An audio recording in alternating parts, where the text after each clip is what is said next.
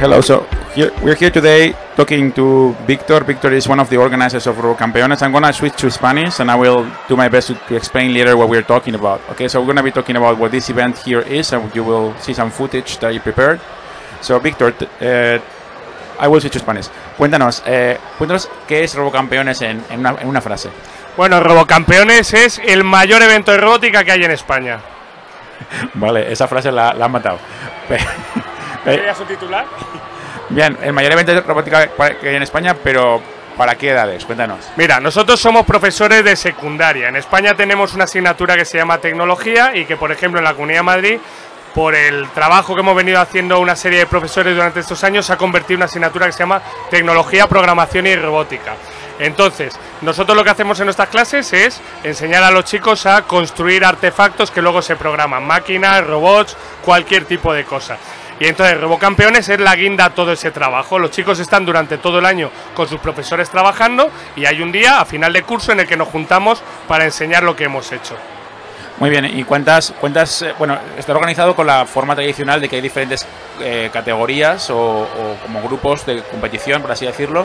Y no sé qué categorías hay. Nosotros tenemos ahora mismo 6 categorías. Tenemos la más querida por los profesores, que es una prueba libre.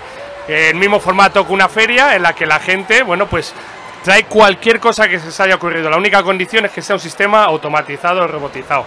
Tenemos unas pruebas que heredadas de tecnología Lego, una prueba de rescate Lego en la que tienen que seguir una línea, coger una lata, una prueba de sumo de Lego en la que los robots combaten uno contra otro para quedar sobre el tatami solamente uno. Estas son pruebas introductorias de nivel para que los profesores no tengan miedo al gap y se apunten y empiecen a ver de esta forma de trabajar. Y luego tenemos de Arduino pues una prueba de sumo también que tiene muchísimo éxito. Otra prueba de impresión 3D. En la que se busca solamente el aspecto estético de lo que hayan hecho, etcétera.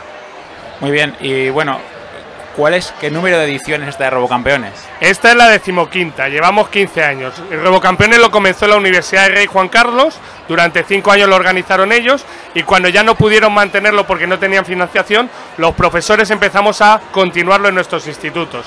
Al cabo de unos años, pues hemos ido contando con el apoyo de las administraciones locales. En este caso, todo esto lo organiza, lo financia el Ayuntamiento de Fuenlabrada, lo organiza la Organización de Profesores RoboCampeones y el apoyo lo da el Instituto Jovellanos de Fuenlabrada.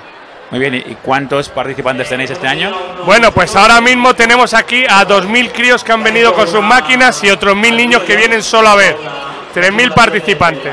Eso es increíble. Y bueno, ya por no quitarle tiempo porque estás muy ocupado, sé que estás organizando. ¿A quién le das crédito? Que dices que estáis un equipo de gente. ¿Cuáles son los nombres que deberíamos reconocer de este año?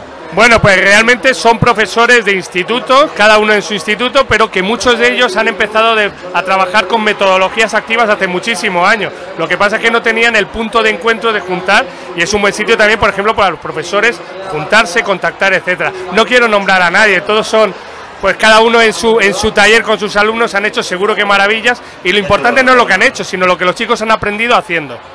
Muy bien, muchísimas gracias, Víctor. Venga, a vosotros por venir. Muchas Buenas gracias. Hasta la próxima. Hasta la próxima.